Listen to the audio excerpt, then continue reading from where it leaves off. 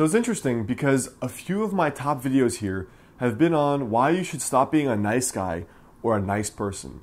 Now in this video, I want to elaborate a little bit because I think people misunderstood what I was saying, but I still think that inherently, yes, people like kind people, but there's a certain kind of nice person that not only they resent a lot of people around them, but I think there's a level deeper here where a lot of people that are overly nice are not even as well liked as they think.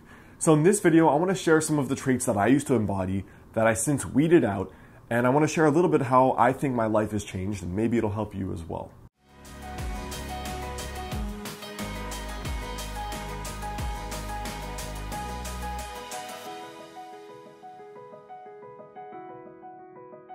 What's up guys, Alex Hine here, author of the book Master the Day. So I think one of the catches about being nice, we're talking about the pathologically nice people. I'm not trying to say don't be nice, don't be kind. I'm saying there's a certain kind of person, the one I used to be, who is so nice because they lack self-confidence, because we're afraid of stepping on other people's toes, because we don't think our voice matters, because we want everyone to be all peace and harmony and friendly. So for me, for example, I was so nice that I would push down my own desires because I wanted to make sure everyone else got what they wanted.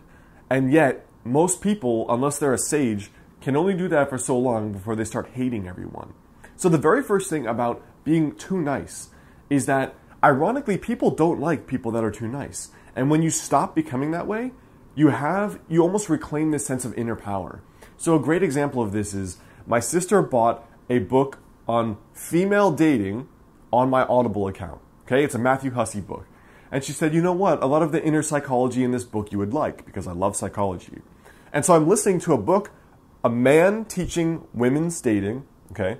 So I'm listening on a book, and in this book he's talking about what the high-value woman is, and the traits behind the high-value woman.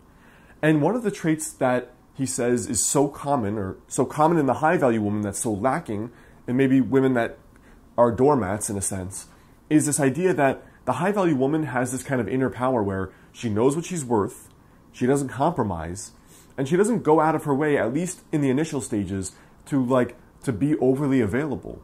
She's almost like this, I'm contained over here, I'm powerful, if you want this, you gotta come get it. Meaning she's projecting this to the male. And it made me think a lot because this is exactly what happens when a nice person kind of reclaims their own power, so to speak, and they know their self-worth. When a nice person goes from, yeah, I'll do this, I'll do that, I'll do that, I'll do that. It's like a clingy type energy. And it's the same clinginess that men so often don't want in dating women. And I thought that was so interesting because when you go from, I'm going to help you and you and you and you, to, you know what? I really want to get Indian food tonight. I don't really want to compromise today. That's what I want to do. Or you know what? This is actually my dream career. So mom and dad, you guys can worry about yourselves, but this is what I'm going to go do. And the irony is when you shift that kind of presence energetically from like this pedantic kind of nature to, I'm over here, I know what I want, you can agree with it or not. The paradox is that everyone in your life will respect you that much more. And you'll have almost like this magnetic quality because you don't need other people's opinions. You don't need all your friends to vote on every major life decision you make or the people you date. And it's really interesting when that shift happens. Now, the second trait here that can become problematic if you're pathologically nice is that you can go out of your way too much to make other people happy, and then at the end of the day, none of your needs are met. So it's funny because this is so true in relationships where you have like that guy who's so impressed with this girl that he's just way too into her, especially too soon. And he invests way too much effort, does all these sweet things before the woman has shown that she's committed. And so he's like making her homemade things and always buying flowers and always doing this stuff, and yet she's not really reciprocating. And so it leads to a weird dynamic where like after a while he's like, well, why isn't she doing these nice things for me that I want? And it's because he's overdoing those things. And so she's kind of like this and he's like this. So it's created like this weird yin-yang dynamic. If the person is already all in, there's not even any room for you to go all in. And I think that's often what happens even in friendships where, like, I used to be so nice that I would come pick people up or drive when we would all go out to the bar. And eventually some nights I was like, I just want to hang out and drink. I don't want to have to worry about driving everyone around and coordinating, sending 50 group texts to try to figure out where everyone is at each time. Screw that. I just wanted to have a good night. And so, because I was overly nice, I was smothering my own desires for everyone else's.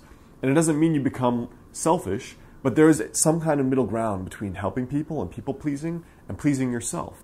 Now, the last, I guess, detriment of being too nice is that very often people are nice because behind it all, they don't share things bluntly, or maybe they don't speak as an introvert.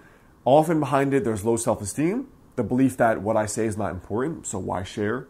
But also, there's the fear of offending other people.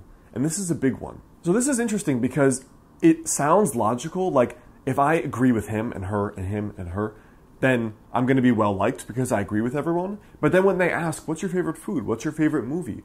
Do you like this sports team? What do you think about this? And you're like, yeah, I mean a little bit that, a little bit that, a little bit that, a little bit that. Like when you give all of these vanilla responses, when people are looking for an opinion, an opinion is a judgment. You're literally deciding, I want that and not that. And people are really afraid of drawing a line in the sand, especially when you're nice. And the problem is, people are just as much going to dislike you for having no opinions as they are for having an opinion. But even worse, you're not going to connect with anybody or inspire anyone with no opinion. Because when you're vanilla, there's literally no emotional resonance there. Like the video that I shot last year on like how to figure out your life, I ended it with saying, be Rocky Road in a world of vanilla. Like actually have an opinion and say what you want and also say what you mean. So I want to leave you with this because again, the goal is not to be an a-hole. The goal is not to be selfish. The goal is to be yourself, to be real, and to basically make all your desires known to people. So it's not about stuffing things down or overly people-pleasing. It's a mixture of both. And I think the paradox is that there's so many parallels, especially in dating. But when you become the kind of person where you know, this is what I want, I'm not going to settle for anything else, this is important, my opinions and my values matter, that's going to also carry off into relationships where you treat yourself as someone who's worthy of respect and whose opinion is worthy of being listened to. And as a result, you're also going to attract those people when you date because you're not going to be the doormat. You're not going to go far out of your way, especially before the person has proven they're committed. And the irony is that when you kind of act like this, I know what I want, this is cool, I don't need anyone else's validation, you are way more powerful of a person.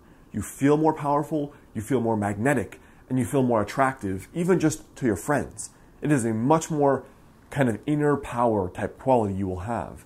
And I think that's what it is at the end of the day, because when you know what you want, when you know what you are, and you know who you are and you're not willing to compromise, it's interesting because rather than being all out here, you're here, but you give off a vibe that everyone else wants to be around.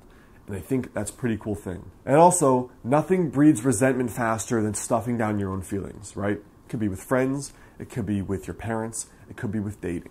It doesn't matter if it's, I want to get Indian food, they want to get Thai food. It doesn't matter if it's, I want to be a doctor, my parents want me to be a lawyer. It doesn't matter if it's, my partner wants this from me, but I want that.